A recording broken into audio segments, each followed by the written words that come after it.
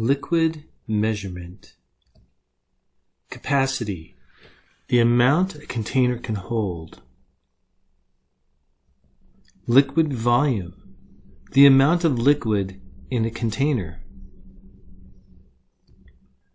Gallon, 1 gallon equals 4 quarts. Customary unit used to measure capacity and liquid volume. A milk jug has the capacity of 1 gallon. Quart, 1 quart equals 2 pints. Customary unit used to measure capacity and liquid volume. A milk carton has the capacity of 1 quart. Pint, 1 pint equals 2 cups. Customary unit used to measure capacity and liquid volume.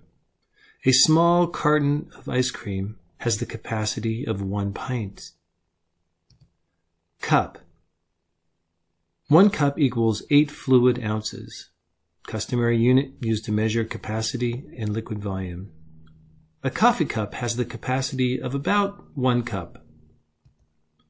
Fluid ounce, customary unit used to measure capacity and liquid volume.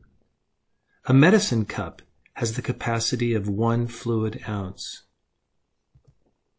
Gallon man. On this slide, look at the different parts of the gallon man, and we're going to answer some questions. For example, looking at the gallon man, how many cups are in a pint?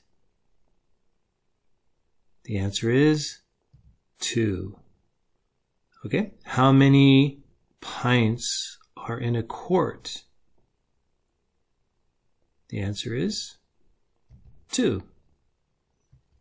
How many quarts in a gallon? The answer is 4. How many pints in a gallon? The answer is 8. How many cups in a gallon? The answer is 16. Liter. 1 liter equals 1,000 milliliters. It's a metric unit used to measure capacity and liquid volume. A sports water bottle has the capacity of about 1 liter. Milliliter. It's a metric unit used to measure capacity and liquid volume. 1 milliliter is about 20 drops of water. Capacity and liquid volume. So this chart just shows you the names of the units, the gallons, quarts, pints, liters, all that.